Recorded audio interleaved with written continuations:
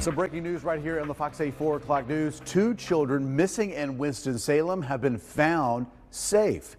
Welcome to the Fox 8 4 o'clock news. I'm Chad Tucker. And I'm Natalie Wilson. Such a great update. The 5-year-old and the 3-year-old were found a little over half an hour ago. Fox 8's Justin Lundy is on East 2nd Street where police were searching. Justin. Yes, the circumstances around their disappearance are still unknown at this time, but what we do know is about half an hour ago, police officers were seen on the 900 block of East 2nd Street, but since then the scene has pretty much cleared, especially after Winston-Salem police announced the kids have been found.